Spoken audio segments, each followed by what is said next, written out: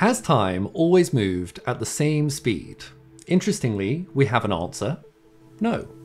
At least this is what the reporting is saying about a recently published paper in Nature, with headlines around it like time in the early universe moved 5 times slower. Proving correct a prediction Einstein made over a century ago, but what exactly does this mean? Is this sensationalism or is this science? And how on Earth, or I guess in space, would we ever go actually about measuring it? I wanted to find out. So let's start at the beginning. In the beginning, there was a bang. Some say from that point on, everything broadly has gone downhill. But from that moment, our universe has been expanding ever since due to something called cosmic inflation. We see the evidence of this expansion in the light arriving to us from some of the earliest events in the universe's life.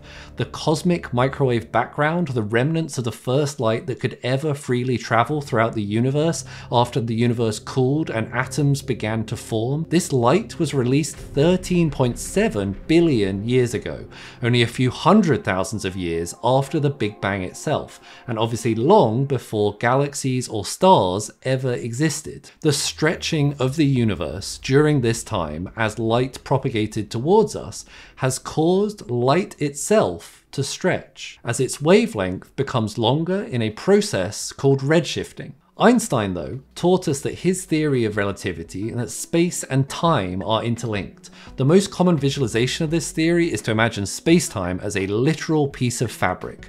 So it was assumed that this must mean that stretching of space we are seeing due to things like inflation must also have associated some stretching of time, particularly in the very distant universe. We call this cosmological time dilation, that things we observe far away should move in slow motion. We can think of light emitting from an object as a vibration on the electromagnetic spectrum, a rhythmic beating of a drum or a ticking of a clock. If we see stretched light, this corresponds to longer times between those drum beats, or the time in that area moving slower. Now, the problem with using the cosmic microwave background to observe this effect is that it all comes from roughly the same distance away, so it's hard to measure that this effect is actually the effect that's happening, as we only essentially have one measurement point. What would be better is if we could take measurements in distance increments all the way back to the earliest days of the universe to see the relation of that stretching or that slowing down as a function of distance. But strangely as it may seem, as researchers turned to objects they found in the night sky that were at these incremental distances, experiments they ran failed to find much evidence of this time stretching, casting doubt on our entire understanding of cosmological time dilation at the universe's earliest stages. Their light seemed to be independent of the distance they were away from us. That is, however, with some notable exceptions. That of supernova events hinted at this phenomena. Supernova are incredibly bright and sudden explosions in the night sky caused by the death of a star. Evidence was found that these explosions seemed to last longer the further away they were. But as supernova are such short-lived events, they are difficult to study, and our observations of them simply don't stretch back as far in space as we wanted to observe. Researchers needed a better celestial clock to measure by, and recently they found it in quasars. Quasars, short for quasi-stellar object, are extremely luminous, which just means bright in physicists. Quasars are a type of active galactic nuclei, or AGN, a center of a galaxy. They are absolutely massive, typically hundreds of millions of times more massive than our sun, with the largest recorded being more than 1 billion times more massive than the sun. At the center of a quasar is a black hole, born from the collapse of giant stars that grow by gravitationally consuming gigantic volumes of dust, gas, stars, and even other black holes. The light that they then emit is typically thousands of times brighter than the entirety of the Milky Way put together. Their celestial glow is driven by an accretion disk, a spiraling disk of matter that orbits around the black hole, the matter that is ultimately being drawn in to be consumed. But prior to that point, the incredibly intense friction produced by the matter in this accretion disk from the countless collisions of particles of dust and gas generates huge amounts of thermal energy and superheats the black hole system, producing the electromagnetic radiation that we can detect millions of light years away. Since quasars are observed far past the maximum distance we've ever observed a supernova explosion, this light and the potential redshift it can contain could tell us the extent and the potential for time dilation present in the early universe. So what did the researchers find? Did they see these massive galactic structures spinning in slow motion?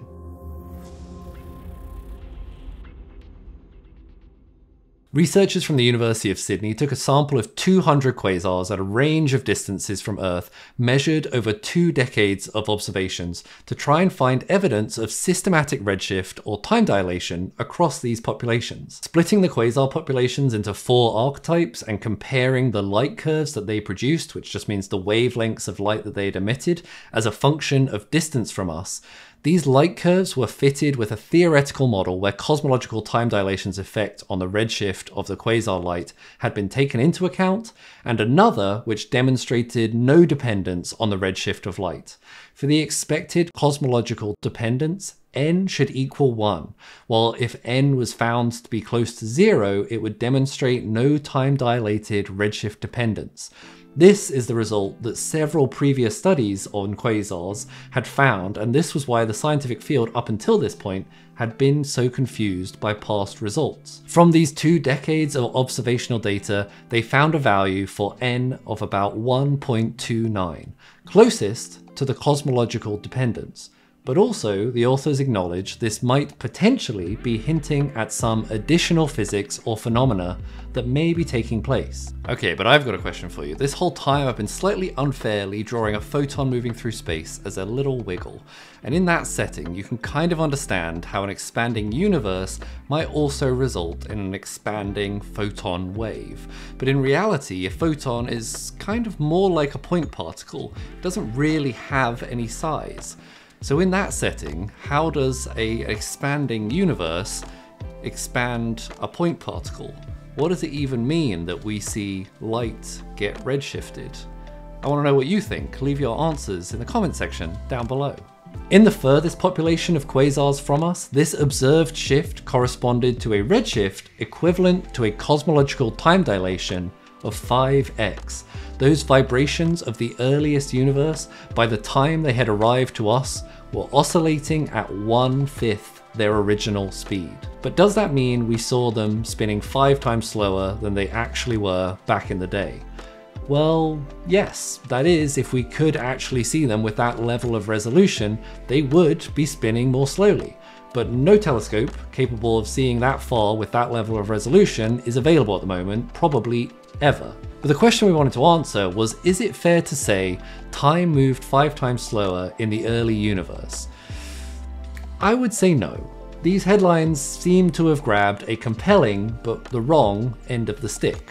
However, is it fair to say that time hasn't always moved at the same speed? Absolutely. Time is never moving at the same speed. These results prove cosmological time dilation is happening, all the way back to pretty much the formation of the universe. Einstein's theories of relativity hinge upon the idea of the reference frame, that time and space are not absolute, but rather they depend on where you are in the universe and who you are observing. If there had been a person there to experience it, their time would have been ticking along normally at their own rate. But now we are watching it unfold 13.7 billion years later.